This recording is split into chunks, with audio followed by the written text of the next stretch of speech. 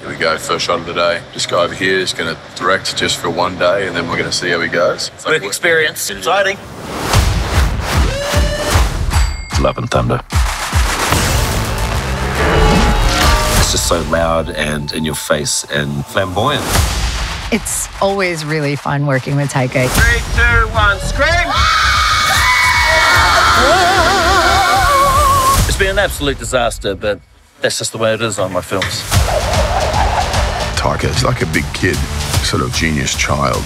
This imagination is second to none. Taika's a very bloody original filmmaker. He's mind-blowingly talented. This movie is just going to double down on Ragnarok, how vibrant the worlds are.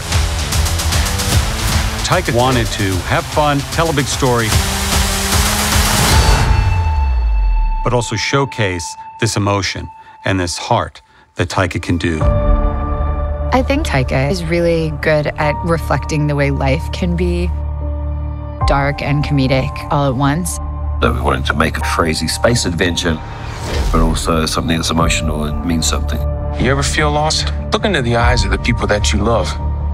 Am I sensing feelings? Yeah, you're right. Taika brought such a new energy, not just to the Marvel Universe, but to this franchise.